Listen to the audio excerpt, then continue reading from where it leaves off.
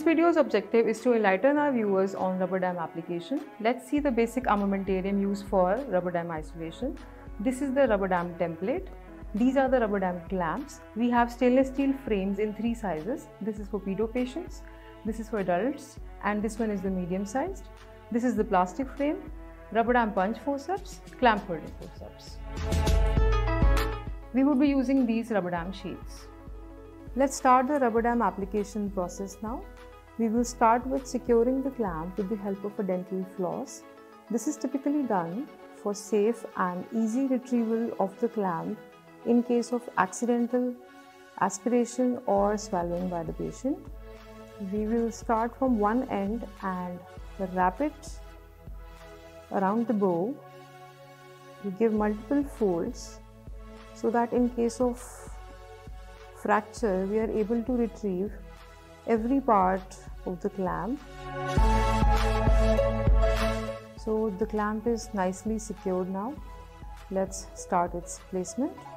We will be isolating multiple teeth starting from first molar till central incisor. Using these clamp holding forceps, let's secure the clamp onto the first molar.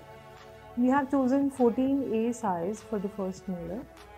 While placing it, make certain that it is below the contours and above the gingival margin. Check for stability and all 4 points of contact.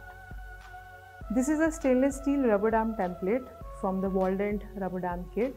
It already has markings for deciduous and permanent teeth. We are going to place the rubber dam sheet over this template and we can mark the tooth or teeth required for isolation. In this case, we are going to mark it from 3.6 to 3.1.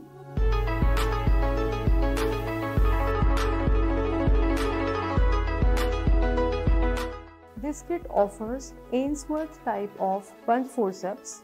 It has 5 holes of different sizes. These 2 holes are mostly used for molars. These can be used for premolars and the rest ones for canines and central incisors. The rotating table can be adjusted at a desired position and then we punch it.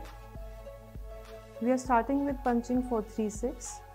The forceps has already been adjusted to the largest hole.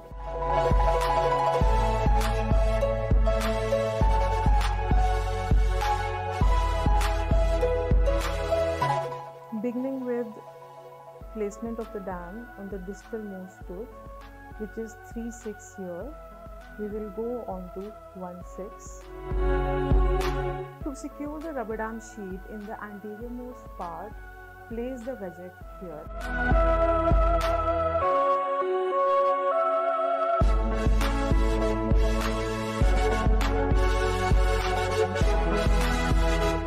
We have chosen an adult size frame.